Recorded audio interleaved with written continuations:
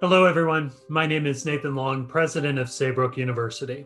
I want to welcome all our new and continuing students, along with our amazing faculty and staff, to the start of our Spring 21 semester.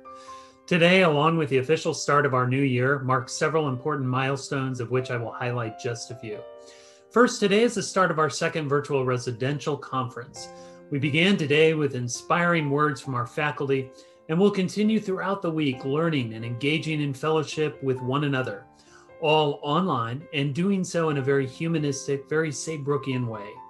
I'm so incredibly proud also of the work that has gone into the planning and execution of this conference, as well as the outstanding academic experiences planned for the coming days ahead.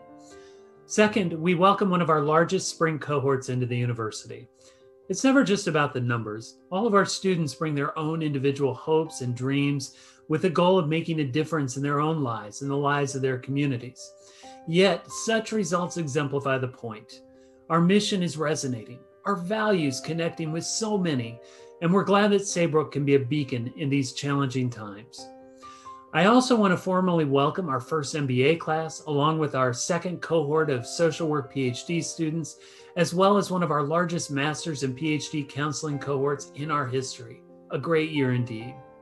Lastly, the background you see behind me highlights one of the biggest milestones, our 50th anniversary, in which we celebrate 50 years as a nonprofit private institution of higher learning. Forged in Old Saybrook, Connecticut, founded officially in 1971 as the Humanistic Psychology Institute, and ultimately transformed into Saybrook University in 2009, we've been doing the work for over 5 decades. We'll be celebrating a lot this year online and in person when it's safe to do so.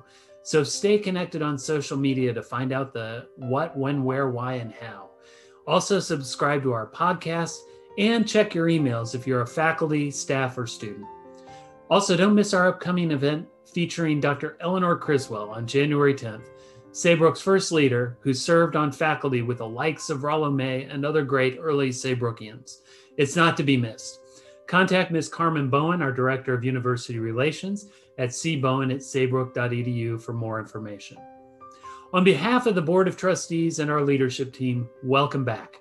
Let's make 21 a year to remember for all the right reasons, not least of which will be advancing the health and well-being of the communities we serve.